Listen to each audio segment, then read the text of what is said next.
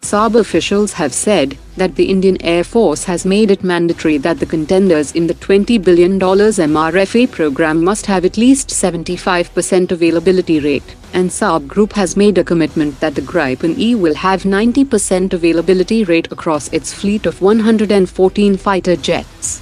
They also said that the Gripen-E will be in the same class as the Tejas Mark II, and will also use the same F-414 engine.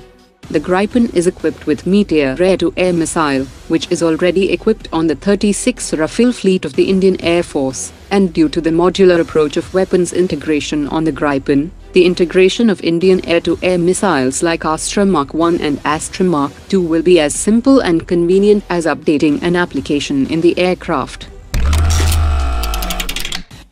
Boeing is planning to close down the production line of its FA-18 Super Hornet by 2025 and has offered to shift the production line to India if the Indian Navy agrees to order the originally intended order of 57 aircraft under multi-role carrier-borne fighter tender, instead of the reduced number of 26 aircraft. The Indian Navy has reduced the numbers to 26 units to support the upcoming indigenous TED-BF program that will go into production from 2032 onwards. The Navy chief has said that both the FA-18 and Rafale meets the requirements for INS Vikramaditya, and a selection between them will be the government's decision.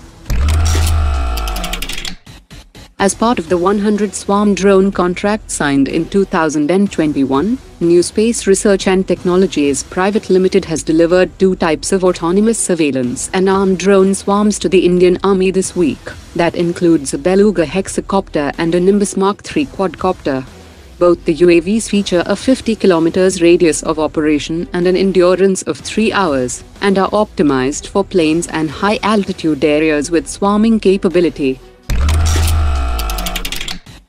The Indian Navy plans to develop a super aircraft carrier that will have a displacement of over 65,000 tons, and the Navy has estimated that it will cost over $5 billion.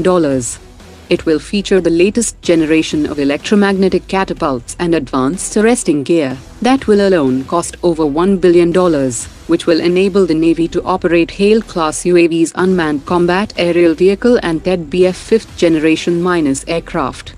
The super aircraft carrier will replace the INS Vikramaditya when it is due for retirement in 2028. The Indian Army is all set to procure 163 high-altitude logistic drones through fast-track procedure under the Buy Indian category. It must have at least 60% indigenous content, a color day video camera, monochromatic night thermal sensor, container for carriage of stores, and 3 sets of spare batteries. It must have a payload capacity of 10 kilograms, and must feature fully autonomous mode, manual mode, and return to home mode.